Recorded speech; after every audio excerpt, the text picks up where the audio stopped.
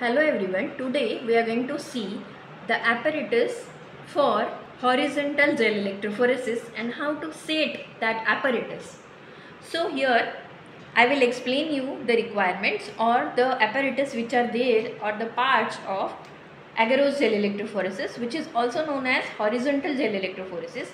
So here is a casting tray, here is a gel detacher, here are the combs for making the wells, and here is the tank. Now, how to do the setup? First, whenever you are doing a setup for the gel, you are supposed to seal it from the two sides. From two sides it is already sealed. From the remaining two open sides you have to seal it with the help of a sellotape, transparent sellotape, in order to avoid the leakage of the gel. Now what will happen, once you have sealed it, you can pour the agarose gel into this casting tray.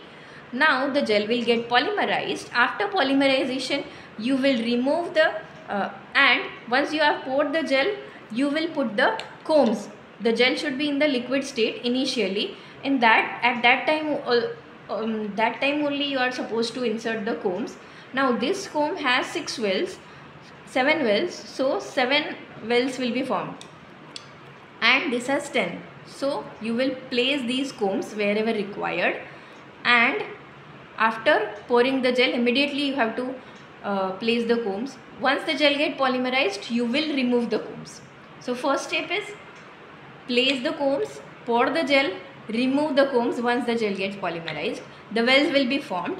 Now what you will do, you will remove the gel with the help of a gel detacher, or you can as it is place this tray, and also you have to remove the sellotapes, remember that also.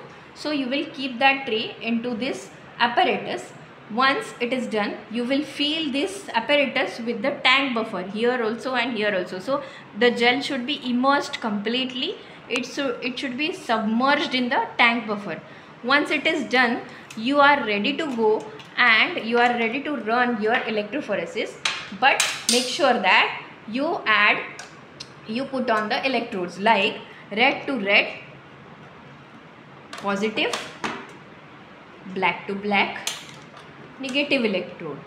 On the desired voltage, you will put the things on. You will run the gen on the desired voltage like 50, 100, 150 and 200, and you will turn on the power supply. So this is how the setup for agarose gel electrophoresis or horizontal gel electrophoresis looks like this. Thank you so much for watching.